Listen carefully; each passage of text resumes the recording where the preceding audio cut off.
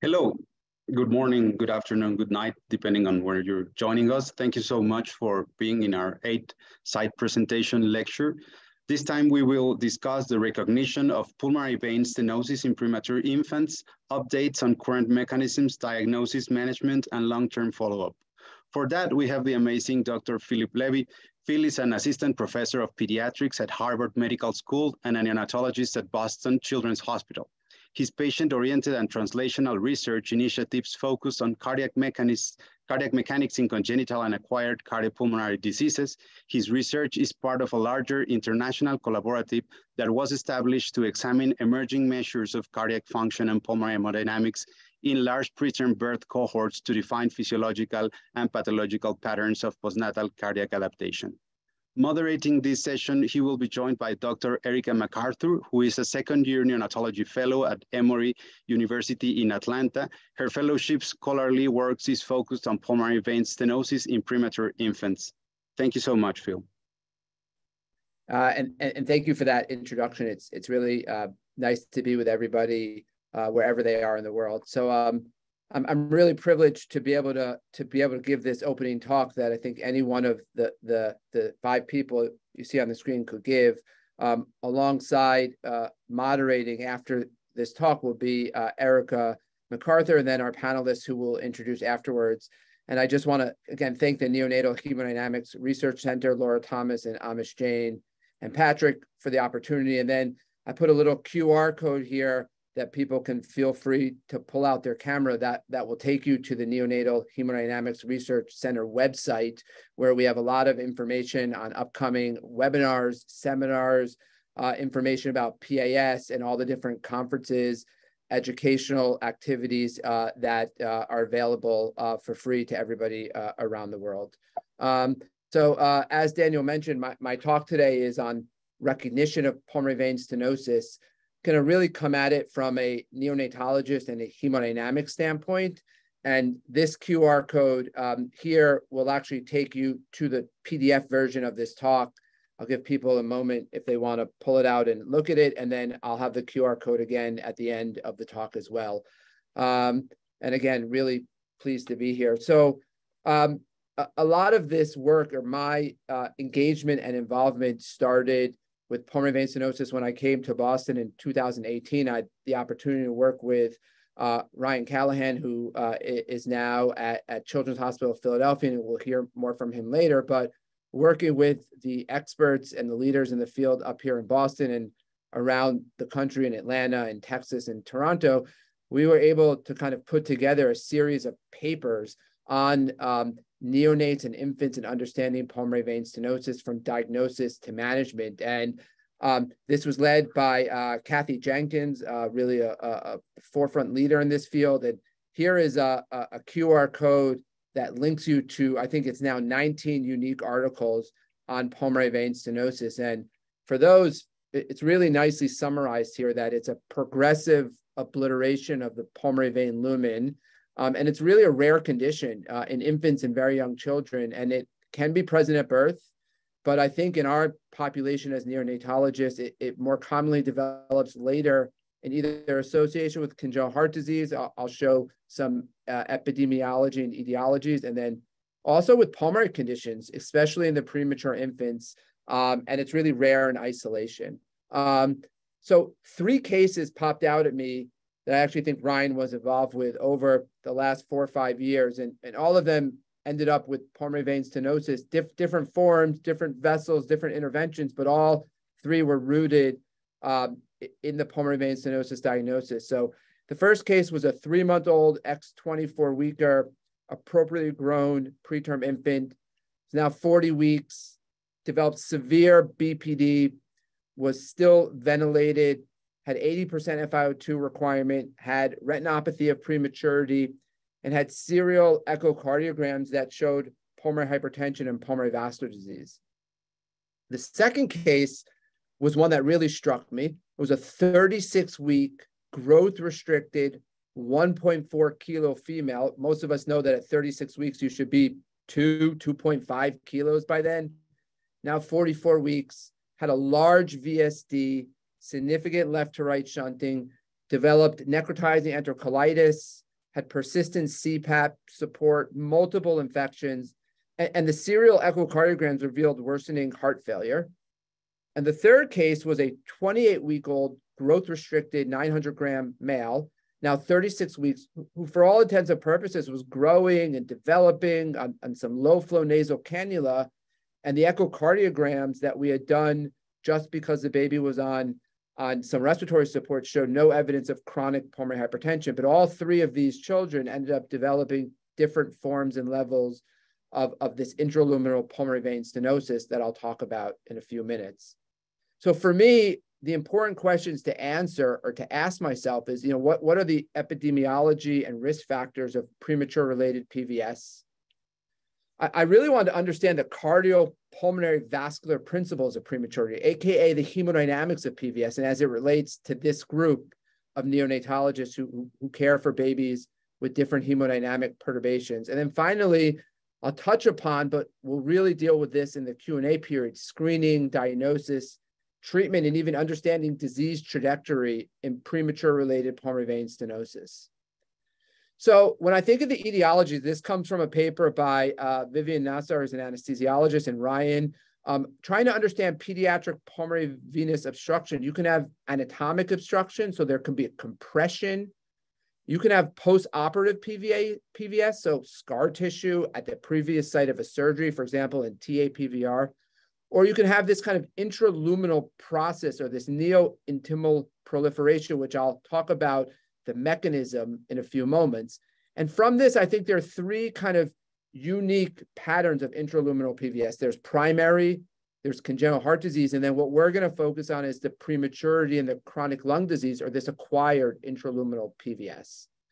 And I think you can have a lot of insight trying to understand the classification and understanding that there is a special population of preterm infants, understanding the pulmonary vein involvement, and then all the different comorbidities is what really gives us insight into the disease trajectory and understanding different outcomes.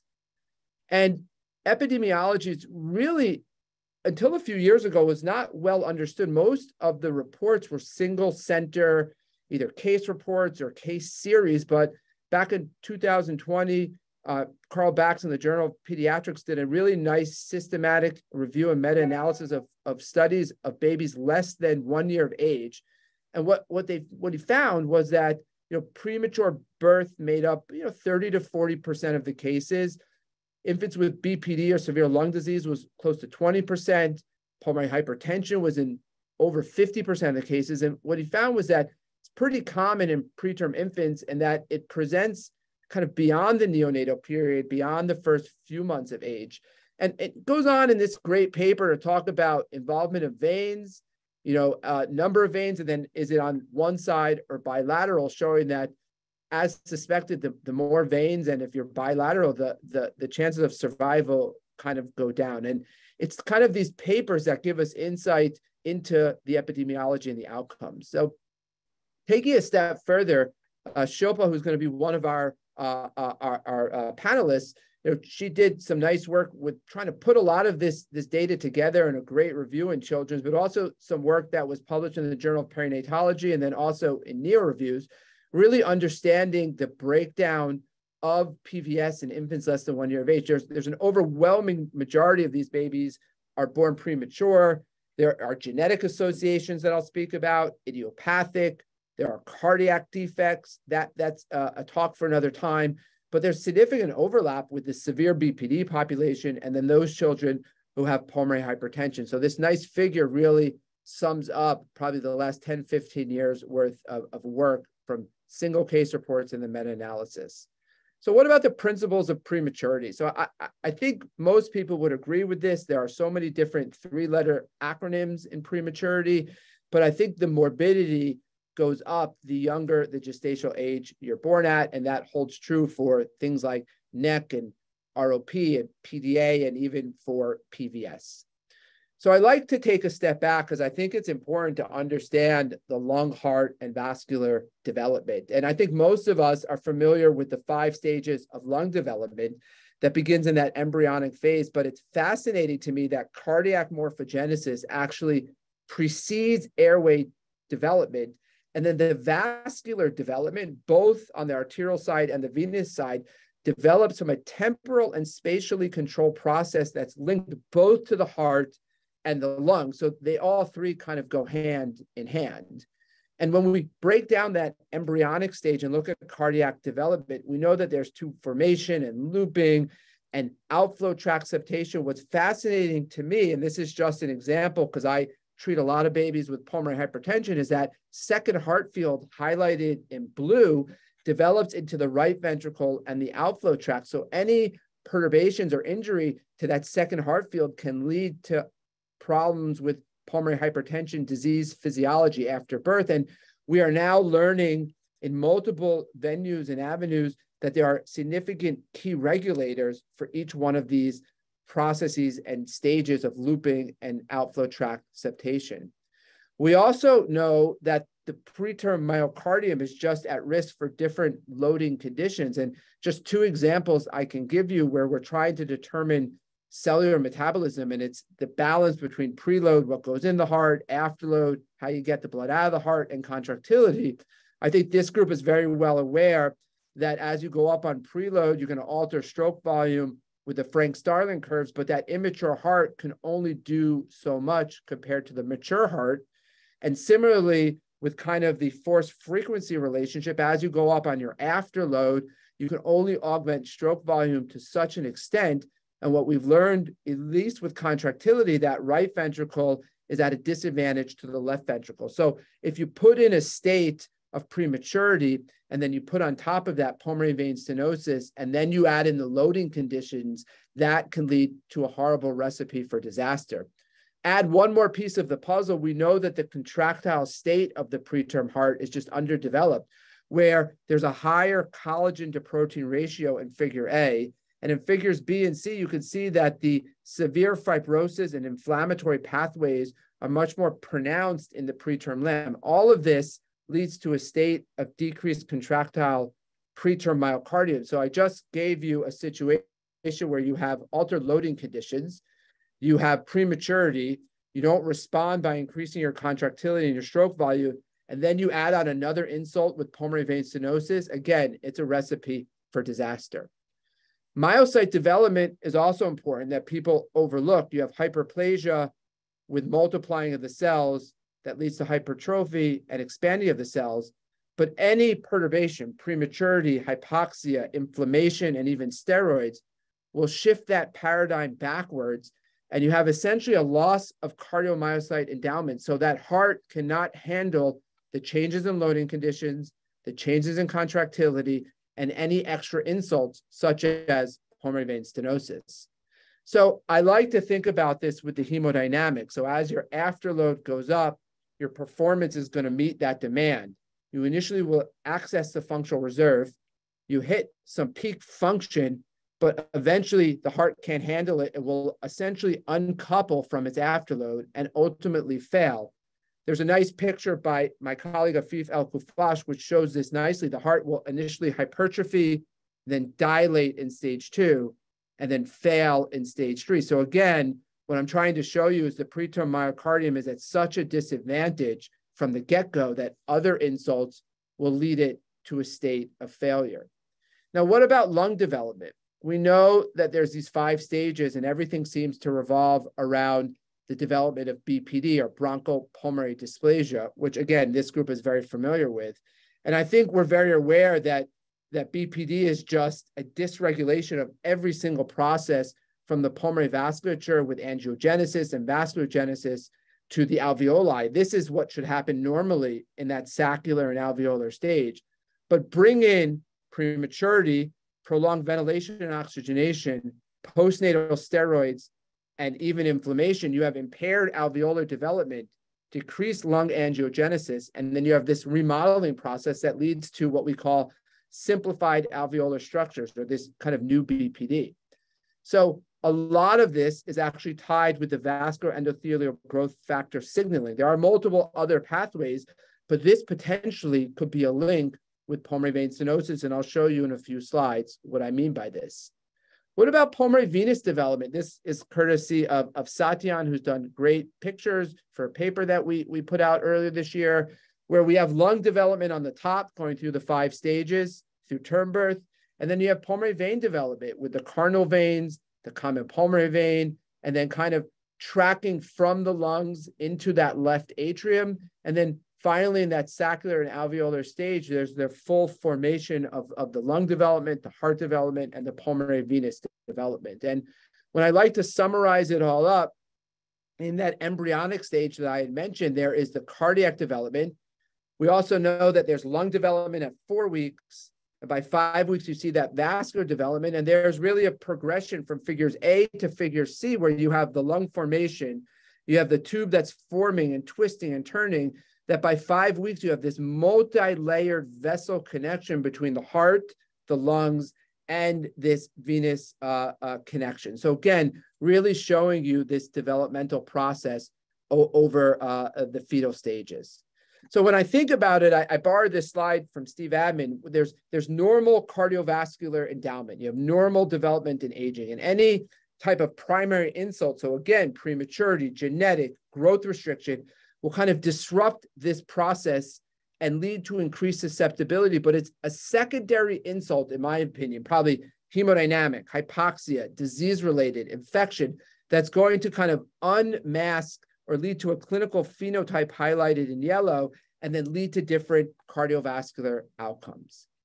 So what about risk factors? So the risk factors that have been reported in the literature range from growth restriction in neck and ROP, there's genetics, hemodynamic changes, late pulmonary hypertension or pulmonary vascular disease, and BPD. So let's delve a little bit more into that to understand the mechanisms. So the pathogenesis of BPD, I think, again, most of us are very familiar with. There's intrauterine and postnatal lung development, everything from RDS to mechanical ventilation to placental insufficiency. There are genetic, epigenetic, nutritional, there's hemodynamic changes. And then, of course, there's inflammation states or inflammatory states, and then processes with angiogenesis and vasculogenesis. So this pathogenesis pathway actually seems to overlap with pulmonary vein stenosis. Highlighted in yellow are some of the reported mechanisms that impact the pulmonary vein development and growth over time. And then, of course, there's that inflammatory state. And I think it's important for us to really look at the inflammation around BPD to understand what's happening during pregnancy, what's happening during the transition and resuscitation, and what's happening in that NICU environment. And you can see that it's issues with the placenta, issues with infection, issues with ventilation, issues with nutrition. All of this leads to different inflammatory states that have been well chronicled a lot by Alan Jobe in his work, but really leading to changes with overdistension, airway injury, lung fibrosis. That's the old BPD. And then with the new BPD that's happening in more of the canicular stage and the saccular stage, alveolarization, vascularization, and remodeling. So just hold on to this inflammation piece because it's going to become important as we talk about the interaction between pulmonary vein stenosis and BPD. And what we find is that you have fibroblasts that seem to differentiate into the myofibroblasts. And then with this inflammatory state, and in this picture, both on the left and the right, you have kind of myofibroblast proliferation, which can then lead to this neo-intimal proliferation, which can lead to intraluminal pulmonary vein stenosis. And this kind of signaling pathway from the periocyte to the endothelial cell down to the myocyte is all really revved up by this vascular endothelial growth factor. And there are many other mechanisms within this, but I'm just highlighting the VEGF because that seems to potentially be a link back to chronic lung disease and BPD, as I mentioned. So what about other states where we know VEGF is a problem? So we know with retinopathy of prematurity that with preterm birth and hyperoxia, you have a decrease in VEGF signaling, which leads to varying states of retinopathy of prematurity. And then as our metabolic demand decreases and you have hypoxia, the VEGF, the way I describe it, is essentially goes crazy and happens in this kind of late neonatal period, which seems to correlate with when pulmonary vein stenosis would develop in these preterm infants. What about necrotizing enterocolitis? We know that from an embryological standpoint, the cardiac lumen and the splanchnic plexus seem to develop around the same time. So in some nice animal work and studies, they've really looked at all of these different signaling pathways in regards to necrotizing enterocolitis. And a common theme is this expression over under of intestinal VEGF, potentially another link to the pulmonary vein stenosis. What about fetal growth restriction? What we know is that with the maternal and the genetic and the placental factors, all of this seems to kind of predispose that fetal heart and then the postnatal heart to altered loading conditions, as I mentioned earlier, with changes in afterload, preload, and its response with contractility. All of this leads to potential impaired diastolic inflow of the pulmonary veins into the left atrium. We'll get into this a little bit more with some stretch and stress and wall shear stress and flow dynamics in a few minutes. What about the relationship between BPD and pulmonary vascular development? We know that if you have severe BPD, from this nice meta-analysis, you have likely somewhere 40 to 60% of those children are at risk to develop pulmonary hypertension or the late pulmonary hypertension.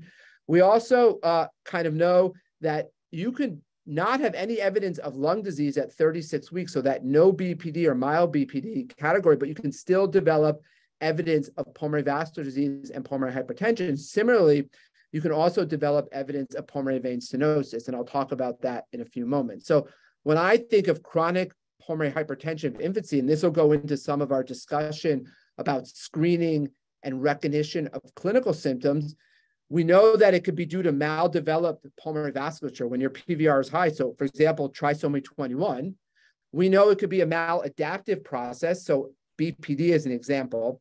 And then we also know that with a rise in mean pulmonary artery pressure, depending how you want to define that, it could be changes in what I call left heart disease or cardiac dysfunction with increased pulmonary blood flow, like we have in a PDA, that's shunting left to right, or VSD, and then increased pulmonary artery or pulmonary capillary wedge pressure, which again, that could give us insight into the connection between this acquired premature related pulmonary vein stenosis and the chronic pulmonary hypertension of infancy. So what about kind of this pulmonary vein development? So I actually learned this from Ryan from several conversations, Ryan Callahan, who's going to be one of our panelists for those who are joining late. But basically with the development of these pulmonary veins, they have to kind of track through kind of the lungs and then to the left atrium, and they can have angulations, they could be stretched, they can have perturbations if you have BPD. But the bottom line is that all of this shear stress, all of the stretching, which I'm going to show you some data in a few moments, can lead to some turbulent blood flow, which can then also lead to this fibroblastic remodeling with the myofibroblasts and the neointimal proliferation. So BPD, pulmonary hypertension, and pulmonary vein stenosis, this comes from some animal work. We're looking at lung hyperinflation and fibrosis. You have what we call a mechanical stretch or traction of the pulmonary veins. It essentially leads to this fibroblasts and the differentiation into the myofibroblasts with the stretch of that extracellular matrix. You have myofibroblast proliferation, and essentially you have then pulmonary venous obstruction. So that's one thought process. Another area which I'm hoping to hear more from Ryan and his discussions, because I think this is a potentially a future novel approach to characterizing these babies, is understanding wall shear stress. So if you have increased shear stress, that leads to proliferation, luminal obstruction, flow redistribution, and then you have increased flow in the unaffected vessels, which can really just start the whole process all over again. So in a nice study that's actually published in Children's, what was able to be shown, again, this is just from one patient looking at kind of the left lower, the left upper, and the right lower pulmonary veins, using CT and using wall shear stress, they're able to kind of look at different interventions. The B is balloon dilation and the S is stent placement. And they know that there's kind of an upper limit of normal of what the wall shear stress should be. So anything above 10 here. And then they know from other work that neointimal hyperplasia occurs between about 26 and 50, and that the degree above that, you can see with these different interventions how the wall shear stress will fall. And eventually, if you look at this kind of highlighted in red, this left lower pulmonary vein, it seems to fall below that kind of neo-intimal hyperplasia range. Now, this is just really in one patient, and they reported on a second patient, but could there be a possibility of using these advanced physics metrics to predict the target lumen size necessary to reduce the vein and the wall shear stress to normal levels where there will no longer be a trigger for stenosis progression? We'll learn more about this kind of in the cath approach and all of our diagnostic and therapeutic interventions, but this really ties the mechanism into some of the therapeutic interventions. What about nutrition? You know, it's really interesting. You know, if you have a child with severe BPD, a severe BPD phenotype, we have started to advocate for thinking about feeding these children, jejunally or post-pyloric, because we think that there is a relationship with aspiration and worsening of the BPD status. So this group, again, the group in Boston, kind of looked at aspiration as a mechanism for worsening the pulmonary vein obstruction. So thinking that there's decreased lung elastance and airway hyperinflation, increased traction on the pulmonary veins, leads to increased shear stress, fibroblasts and myofibroblasts differentiation, this intraluminal cell proliferation, and then kind of this recurrent pulmonary vein stenosis. So they looked at a really unique population of children that they had treated with different biologics, and I'm not going to go into the details of this, but one of the things that popped out in their multivariable model that still led to kind of the poor treatment response was the clinical significant aspiration. So as you're thinking about a child with pulmonary vein stenosis, just clinically as a neonatologist, you could consider feeding these children post-pyloric. So the modifying factors go beyond the vein development and BPD and all the hemodynamic contributions I mentioned. There's also a genetic piece of this story as well. Not so much in the premature population, but it does exist. So this nice paper looked at all the different clinical syndromic phenotypes. And again, from the work that Shilpa did, we know that about 20 to 30% of infants less than 1 year of age have some genetic link. And I've listed on the screen here, it could be Down syndrome or Smith-Lemli-Opitz or DeGeorge or even Vactral. And kind of taking this one step farther, working with a former fellow in cardiac interventionalist, Ryan and Chloe were able to look at infants with Down syndrome. We know that the progression of pulmonary vein stenosis seems to be a little bit more severe and progressive in this population. So they looked at, I think, about a 10-year period where they identified 23 infants with Down syndrome who developed pulmonary vein stenosis, and then compared it to 69 Down syndrome infants without pulmonary vein stenosis. And what they found, to me, really unlocked some of the hemodynamic information, is that the risk of pulmonary vein stenosis per month of exposure to a left to right shunt, a VSD, ASD, or PDA, seemed to go up with each month. I think the cut point was around 4 or 5 months. And then prematurity was also a significant kind of risk factor associated with the trisomy 21 and the pulmonary vein stenosis. So really highlighting all of the previous mechanisms that I pointed out. Again, this is borrowed from Kathy Jenkins. I really like how she put it together, but you can really enter this vicious circle at any point with inflammation, lung disease, growth restriction, genetic, or wall shear stress that really all contributes to the development of pulmonary vein stenosis. So what I'm going to do in the last kind of 2 or 3 minutes before we kind of open it up to our panelists is talk about screening and diagnosis and potential treatment, just to whet everybody's appetite. So the American Heart says that all pediatric patients with a new diagnosis should undergo imaging to evaluate for PVS. The PBH network says you screen for PVS when patients with BPD demonstrate worsening late pulmonary hypertension despite the optimization of cardiorespiratory support, AKA what I call the clinical suspicion, or in other words, recognizing the risk factors. So this is a paper that we published earlier this year that talks about screening for chronic pulmonary hypertension of infancy. Basically, any baby who's born less than 32 weeks, who's still on some degree of respiratory support, likely deserves an evaluation for pulmonary hypertension. And when that pulmonary hypertension seems out of proportion for what you would expect, you should clearly be thinking about using your diagnostic modalities to look for pulmonary vein stenosis. We also identified other risk factors. So if you're born less than 28 weeks, or you have severe infection or prolonged mechanical ventilation in the first month of age, or chorea or oligo, those are other indications to consider screening for pulmonary hypertension a little bit earlier, of which you may identify pulmonary vein stenosis. But what we have learned is that pulmonary vein stenosis really develops later in that neonatal period. It's important to understand the phenotypes. Again, when I think of the phenotypes, I think of genetic alveolar pulmonary vascular disease, obstructive and large airway disease. But I think of PVS when, again, the BPD is out of proportion for what I would expect. I can't wean, or there's frequent hypoxemia. And the diagnostic evaluation, we'll go more into this in the Q&A, but really there's many different modalities, and we could talk about the negative and positive predictive ability with each one of these, but there's cardiac MR, cardiac CT, lung scan, cardiac cath, and echocardiography.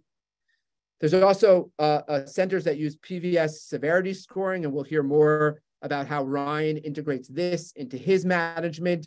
And it's basically a combination of looking at echocardiography and MRI and CT, and understanding the number of vessels that are involved, understanding the gradient. You could look at this with Doppler, and then understanding focal versus diffuse disease. Treatment paradigm, again, this is kind of borrowed from work that Ryan and Kathy Jenkins have done. You have to think about it at the patient level, and then at the vessel level, where you're looking at stabilization of the disease, and then you're looking at maintaining vessel patency. And I'd be more, I think of it kind of in a paradigm of four approaches. There's the general supportive management that I think every neonatologist is very much aware of when it comes to management of pulmonary hypertension and BPD. Before you rush to do intervention, you optimize ventilation, oxygenation, you correct metabolic derangements, you support, and then you properly sedate. We'll talk more about medical management, emerging novel therapies, cath-based intervention, and then the surgical therapy we'll leave to the end if there's time. I'd be remiss not to mention that there are biological agents that again, Ryan has experience using. But again, the take home is that it's focused again on the mechanisms, on targeting the VEGF receptors, targeting the angiogenesis, the vasculogenesis, targeting growth factors. There's even work looking at some of the cancer therapies. And I'll show an example at the end how this all comes into play. I think this is actually the example. One term child was born, diagnosed with pulmonary hypertension. Around 2 months of age, they sent out genetic sequencing, whole exome sequencing, that came back positive for this PIK3CA. And basically that allowed the team to then kind of tailor their therapeutic approach to targeting these different pathways. And again, not going into the details of this one child who had multiple interventions, but really trying to, how do we move this field forward, where now with these interventions, we've gone from 20% to hopefully 70% survival rate. So who's high risk? I think babies born who are less than 6 months at diagnosis. If you're less than 3 kilograms at diagnosis, based on the disease severity, the hemodynamics, and then also the comorbidities. And this slide, I think, really sums it up. And this is my real last slide here, really looking at the etiologies, the developmental window, what's going on with the comorbidities, all of the different mechanisms that I mentioned, hemodynamics, left to right shunting, stretch and flow, wall shear stress, the genetics, and then the course progression, which I'm really curious to hear from Nidhy Varghese, who's a pulmonary hypertension and pulmonologist expert, how we think about vessel involvement, anatomic variability, vessel interventions, and comorbidities. And I think this is where the field is moving. And I think I borrowed this from Danny Wise, who many of you know, and I adopted it to PVS, but we really need to be honest with families. We need to talk about the unknowns. We need to adopt a culture of research, really think about labeling new precision diagnostics for our neonates with pulmonary vein stenosis. And for those who missed the beginning of the talk, this is a QR code that takes you directly to the PDF that I'll leave up for a minute. And what I'm going to do is just kind of thank everybody who's been involved in all of this research around the country and helped write some of these review papers. And I am going to just stop sharing my screen for a second. And again, say thank you to Amish and everybody for the invite to speak. And what we are going to do now is I'm going to ask that if there are questions that have arisen, I should have mentioned at the beginning to put your questions in the Q&A. And then we will be able, Erica and myself, to kind of address all of the Q&A questions and tailor them and put them towards the other panelists. So I'm going to pause there and say thank you, and then Erica will introduce our first panelist, and I'll introduce our other two panelists. Okay, wonderful. So I am going to present Dr. Shilpa Vyas-Read. She's a neonatologist and assistant professor at Emory University in Atlanta. Her research interests include investigating severe bronchopulmonary dysplasia in premature infants, understanding comorbidities such as pulmonary hypertension and pulmonary vein stenosis in these high-risk patients. And she has been one of my wonderful research mentors. Awesome. Thank you, Erica and Shilpa. It's great to have you. The next two panelists I wanted to just really introduce to the neonatal hemodynamics community because they've really been a friend to me is the first is Nidhy Varghese. Nidhy is a pediatric pulmonologist at Texas Children's Hospital and is the medical director of their pulmonary hypertension center. She's an associate professor of pediatrics at Baylor College of Medicine, and her interests lie in obviously pulmonary hypertension and specifically as it relates to developmental lung diseases. Nidhy is originally from New York, and we've had multiple conversations over the years about pulmonary hypertension and Down syndrome, and it's really just great to have you, Nidhy. So thank you for being here. And then our other panelist is Ryan Callahan, who I met in 2018 when I joined the faculty at Boston Children's. He's a pediatric interventional cardiologist. He sadly, but for really good reasons, moved to Children's Hospital of Philadelphia, and now is an assistant professor of pediatrics at the University of Pennsylvania Perelman School of Medicine. And to no surprise, his clinical and research interests really lie within the field of pulmonary vein stenosis, fetal cardiac interventions, coronary obstructions in children and young adults. And he was actually, for all of you on this call who have cared for babies who have undergone transcatheter ductal closure of the PDA with the Piccolo device, Ryan was instrumental in starting our program in Boston. And it's really just great to have you all. What we're going to do over the next kind of 20 minutes or so is I'd really like to kind of focus our questions. I see questions come in. I'd like to focus them kind of in batches, really to hone in on epidemiology, screening, diagnosis, and then and management. And we're going to make this as organic as possible. But one of the first places to start with, I think it's always important to engage kind of our trainees, and Erica is one of our trainees. And Erica, the question that I see that has popped up a lot is how can we get more kind of insight into kind of epidemiology and some of these risk factors, and how can we move beyond single center studies where we start with a single center study, but then move to kind of national databases. So I know you've been working on a project, and I wanted you to spend just 2 minutes sharing your thoughts and what you've been doing with Shilpa down in Atlanta. And your slides are up there. Can you see them? Yes, I can see them. Thank you so much. Thank you so much for having me and for letting me present in this forum. This is really wonderful. Okay, so we can move to the next slide. So I'm looking at pulmonary vein stenosis. The data that I have so far is from my local site at Emory, but I'm looking in the Children's Hospital Neonatal Consortium, which is a group of about 40 hospitals that are level 4 NICUs across the country and Canada.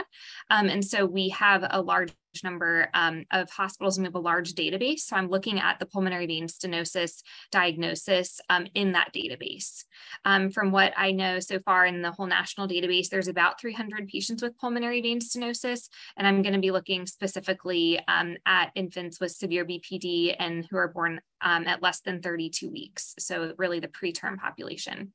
So I looked at the CHNC database, as well as some of our local PBS database that we have, and identified 11 children that were born in the last 12 years at our local center.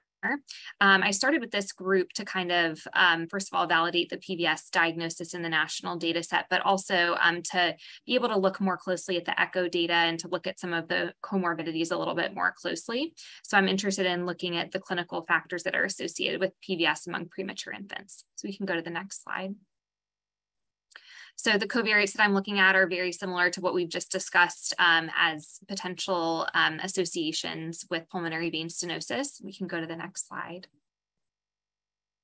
So really I found this is all infants less than 32 weeks who had severe BPD. They had obviously were of lower birth weight and lower gestational age, also had a longer length of stay. You can go to the next slide.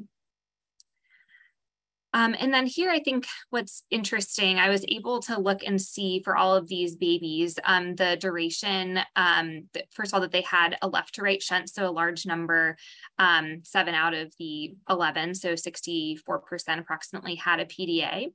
And then I was able to even find the duration of the PDA. And so for many, it was over 2 months. Many of them underwent, at the time, PDA ligation was more common than device closure. So many of these patients underwent ligation, and then some of them resolved spontaneously. But I think the left to right shunt was something that I found to be pretty significantly associated with PBS in this population, or it seemed like there's a big association. All of the babies in this small cohort had pulmonary hypertension, and then neck or SIP or spontaneous intestinal perforation was also quite common. Almost all of the babies were on conventional ventilation at 36 weeks, so they would have had severe BPD, of course. You can move to the next slide. Then the age at diagnosis I found pretty interesting. So for these babies, their postmenstrual age was 3 to 6 months at diagnosis. Then most of them had single vein disease, and most of them were picked up on echo. The hospital that I was looking at in this database also is level 4 NICU. So a lot of these infants were transferred in for pulmonary hypertension and were found to have pulmonary vein stenosis. Some of them were also transferred in for surgical procedures, like for neck or SIP. So that's really what I found in my local data. And it really is kind of similar to what we've already discussed. But I think that the small birth weight and younger gestational age kind of in the peri-viable time period is something that I've noticed in my small local data set. And I'm really looking forward to querying the national database, and that study is ongoing to kind of see from a larger group what risk factors seem to be associated with pulmonary vein stenosis. Great, Erica. That's a wonderful presentation. And I think I'm going to look forward to seeing what you find from the Children's Hospital Neonatal Consortium, which again, large 46 center children's hospitals with a lot of good data. There's some nice questions that are coming in. I'm just going to kind of start to go around. Eric and I are going to kind of go back and forth, but the first one comes from Pamela Griffins. Hi, Pam, at Phoenix, who is an expert in caring for children with severe BPD. She asks, among studies evaluating long-term outcomes of PDA treatment, has PVS been included as an outcome variable? I'm gonna throw that over to Nidhy and then over to Shilpa to see if you guys have any insight into that. And maybe also just talk a little bit about how good or how not good echo is about screening these kids, Nidhy. Hi, thank you so much. Again, thank you, Phil, for the invitation to be here today. And I'm grateful to be part of this very illustrious panel with my colleagues here. So Pam, your question, I don't know. I don't know the answer to that. I think that there is still so much emerging about the pulmonary vein stenosis, specifically in this population. There's been a lot of focus on the PDA, about the importance of evaluating the PDA, the left to right shunt in this population, and understanding that a prolonged left to right shunt may increase your risk factor for PVS. I think that's still rather novel. That is an understanding, that's an appreciation that has not really trickled down to studies, to centers, to the bedside. And I think it's still rather novel. So I don't believe that it has been a common variable. I think most of it has been kind of retrospective reviews, like Erica is looking at and Phil kind of alluded to in his presentation earlier. But I do expect that it's something that we will be seeing more in the future as more people are aware of the detriment of a prolonged left to right shunt in this population. Great. And Shilpa, I guess the question that I always have is, you have a child with severe BPD and it's out of proportion for what you would expect. You know, from, I guess maybe from the data you're working with Erica, or just in general, is your sense that echo is good to capture the pulmonary vein stenosis, or in your experience or your center's experience, do you have a protocol which says if you don't see it on echo, when do you move to another diagnostic test? Yeah, hey, Phil, thanks for that question and for inviting me to be part of this panel today. We generally use echo as a first-line modality for screening for pulmonary hypertension in our unit, like most neonatal intensive care nurseries, just because of convenience and because it is a useful tool when it is positive.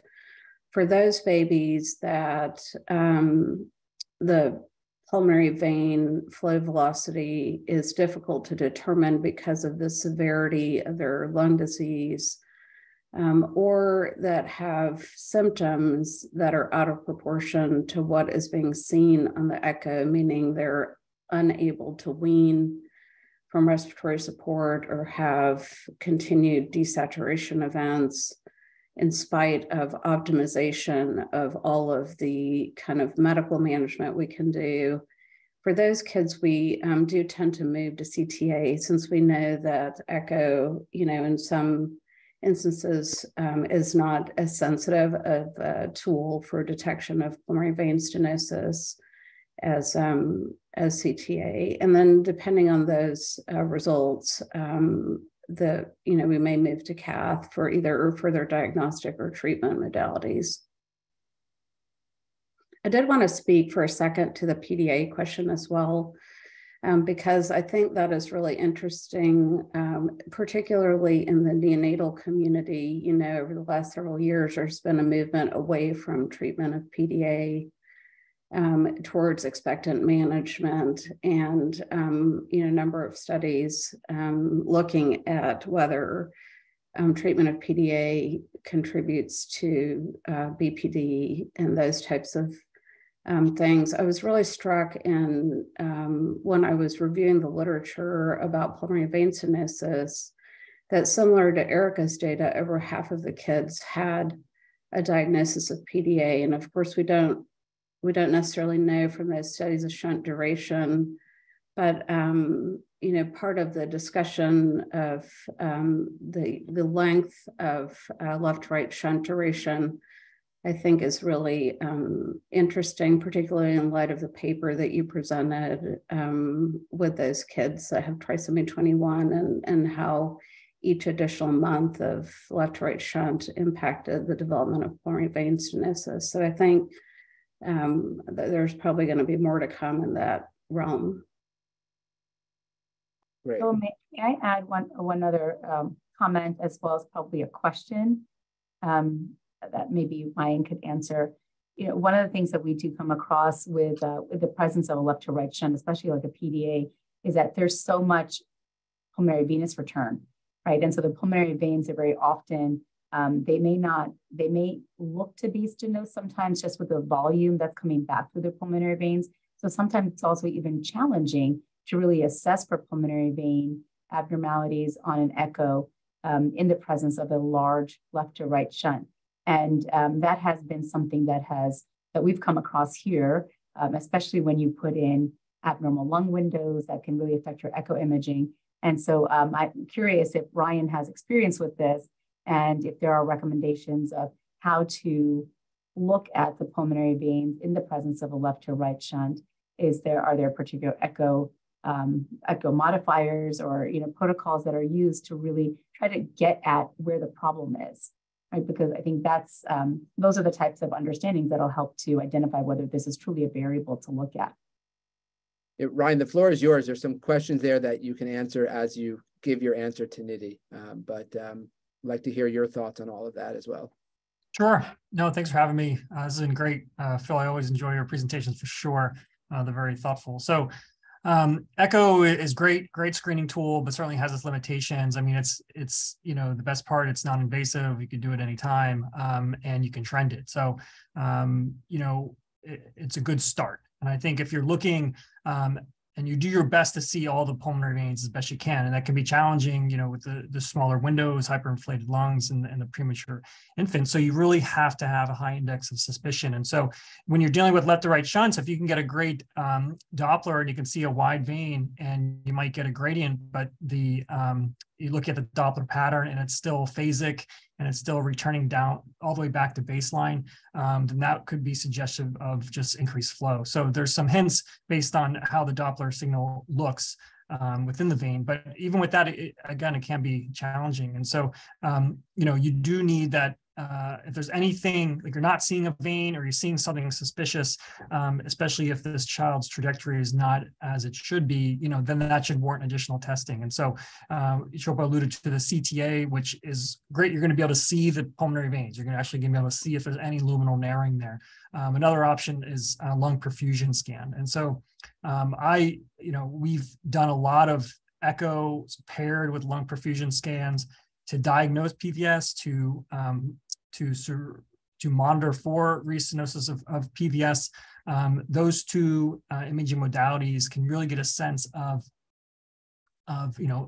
gives you more physiologic data of, if a CT shows you a mild narrowing, what is the clinical significance of that if the patient has normal flow to that lobe and the gradient is trivial. And so, or, if you're getting a low gradient of 3 in left upper, but on lung scan, there's very little flow going to that lobe, then that would be significant of severe PVS. So I think every institution has its own protocols. Some can do a lung scan, some cannot do a lung scan. So it's just not going to be available to everyone. In general, most programs can do it without sedation or with less radiation to CT, but that's not always the case. And so you're always going to kind of play your institutional strengths with that next line of imaging. But I think after, echo plus index of suspicion should lead to, lung scan or CT. There's another question in the Q&A just about the diameter of the pulmonary veins to be considered PVS. I think that's for you, Ryan. Yeah, sorry. I guess if you're looking at, I would say you can't really measure pulmonary veins accurately by echo. So I'll assume that, we're talking about, cath or CT. And in that situation, the disease is going to be on a spectrum. And so early stenosis, you're going to see a change in caliber of the vessel, and it should be a focal narrowing, and up more upstream, you're going to see more dilation. And so you're going to see more a luminal change in caliber than more of a, global diameter change. And as the disease gets more significant, there's flow redistribution away from that one lobe. And so the vein can get smaller and smaller. And so, there's no number to say, okay, I'm going to give you 2 millimeters and that means PVS. It's kind of on a spectrum. And, certainly if all 4 veins are under 2 millimeters, that would be very concerning. But in general, you're going to see some sort of, focal luminal narrowing, which can progress to, vein atresia over the course of progressive PVS. Thanks, Ryan.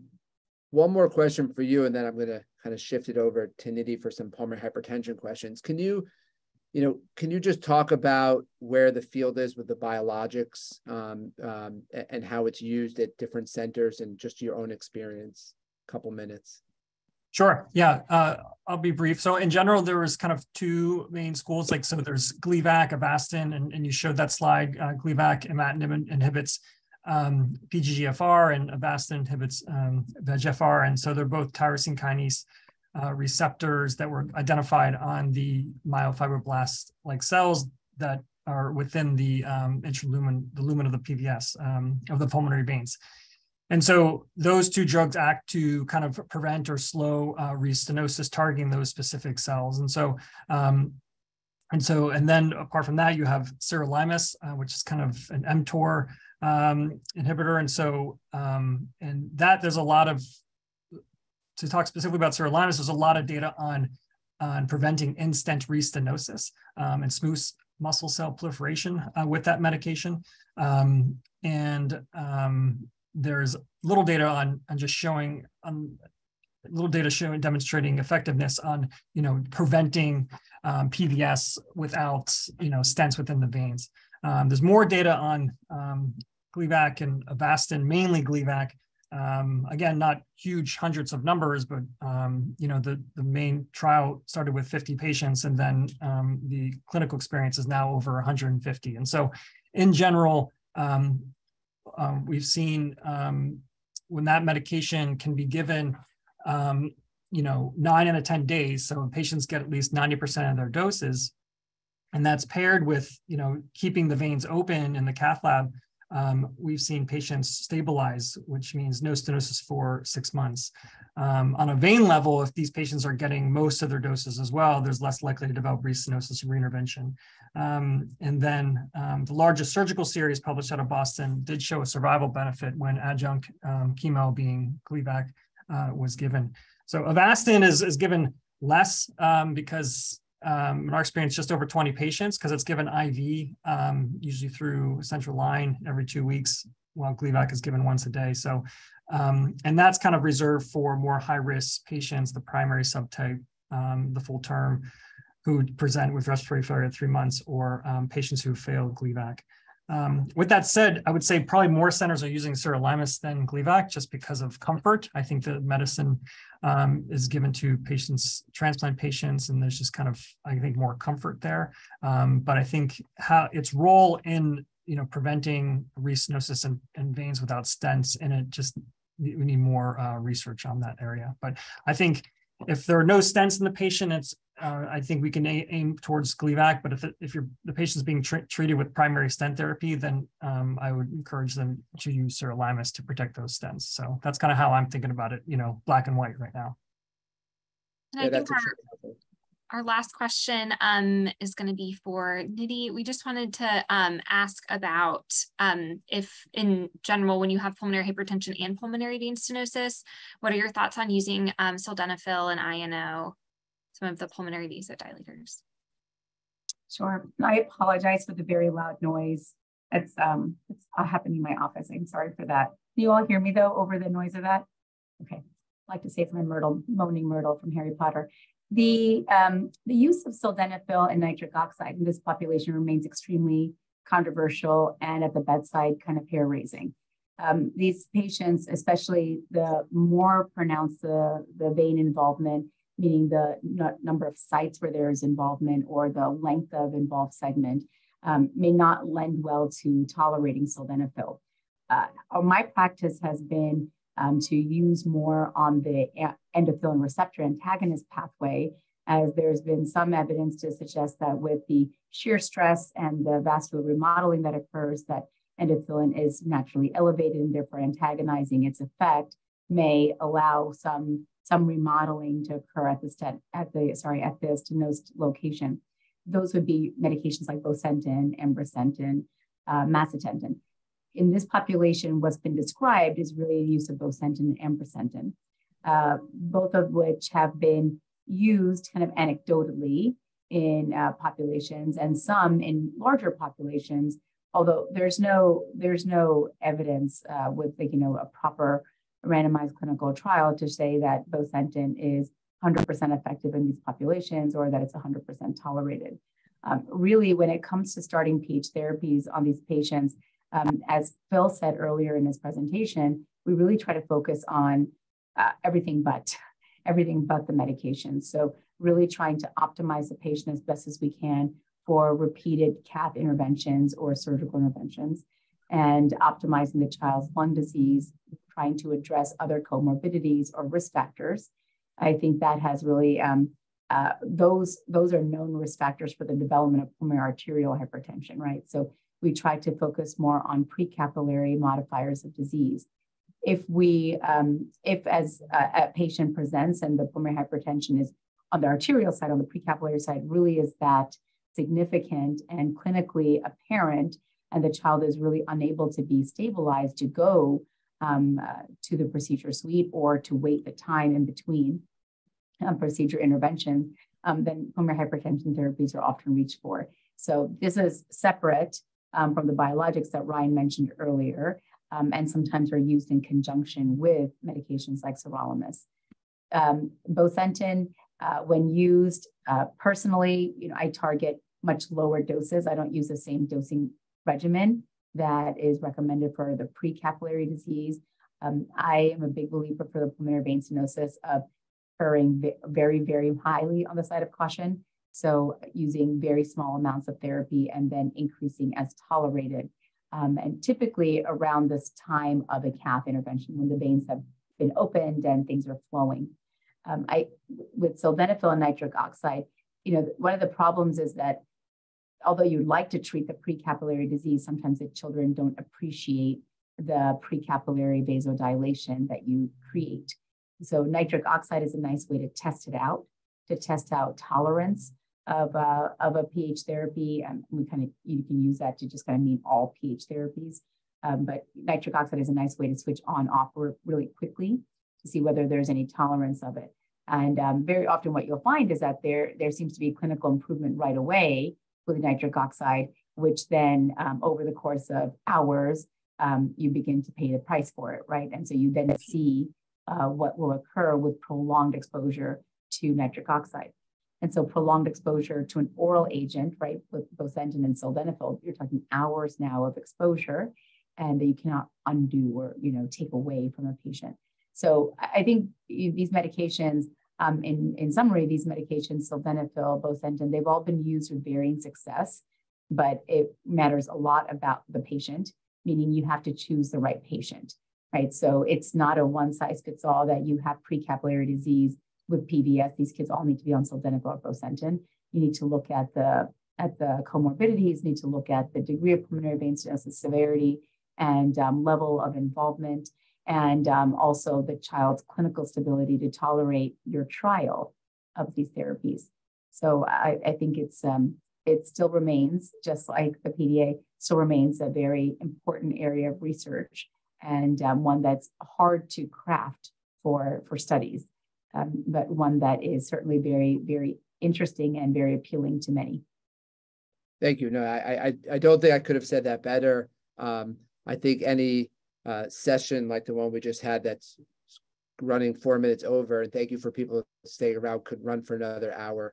I think what we've learned today is that it takes a multidisciplinary team of neonatologists, trainees, attendings, cardiologists, interventionalists, pulmonary hypertension, pulmonologists, experts to really think about, as Kathy Jenkins nicely summarizes in her talks, patient level and vessel level approach to this really unique disease of prematurity that we're still, I think, in our infancy and learning more about, trying to understand the genetics, endotyping, and phenotyping. And I think the panelists you see here on the screen today are some of the leaders in the field. And I know that there were other questions we didn't get to. You have a link to the talk. People have my emails. Please feel free to reach out.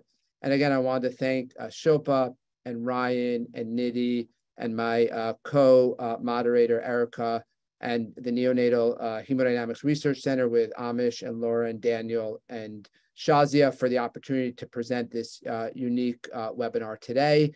Wish everybody a happy new year and have a great rest of the day or night wherever you are in the world. Thank you. Thank you.